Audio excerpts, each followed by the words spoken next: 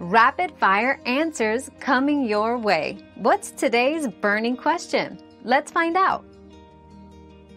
Sophie Turner considered quitting acting after Game of Thrones due to the heavy toll the intense media scrutiny and fan criticism had on her mental health.